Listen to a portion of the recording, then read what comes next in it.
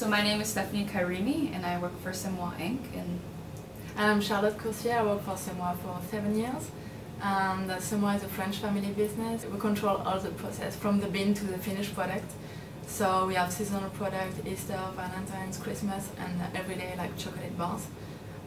We are involved in a sustainable cocoa. We have our own plant in Ivory Coast, so we guarantee food traceability and high quality products. So what we have here is just assortment of the products that we have. Here we have our real truffles, so it's Ecuador origin and they're 100% cocoa, so there's no vegetable fat.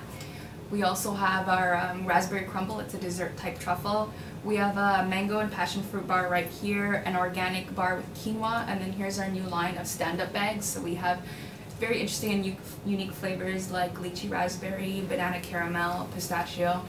And then again, here's our Christmas marshmallow, which is one of our more popular items. It's the European marshmallow, very smooth, natural vanilla flavor. We thought that stand-up bags are really popular, it's really the trend, and especially like tropical fruit and unique flavors. So. And what differentiates a lot of our stand-up bags is their actual real pieces. So there's going to be coconut pieces in the coconut pineapple. Okay. There's going to be actual raspberry pieces, and the flavor profile is really close to the actual product itself. Mm-hmm. So with packaging, we try to basically differentiate ourselves. So a lot of the packaging is probably more so unique. Instead of having a truffle, as you can see right here, in a regular Ballatin, 200-gram Ballatin, we decided on something much more fancier just to attract customers and pop off the shelves. We want to differentiate ourselves that way. Yeah, and we have a full range of organic as well. So we bought the quinoa, which is really popular now, but we also have a raspberry or more like coconut flavor. So yeah, we try to have a really different kind of retailer, so we can have like a club store or a convenience store, drugstore, mass retailer. We really target everyone and different kind of price. So yeah, in terms of merchandising, we're very flexible. So we're #1 in France for private label.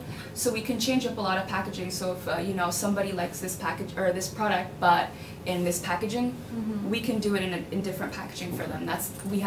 We're very flexible with a lot of things that we do. If you like a product and it's not for the packaging is not for you, we can change it up. The questions we get from retailers is basically like what's trending in Europe, and they want to bring it in because a lot of times Europe does lead in some of the flavors.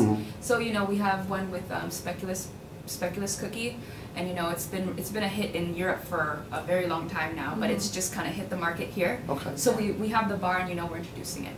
Okay.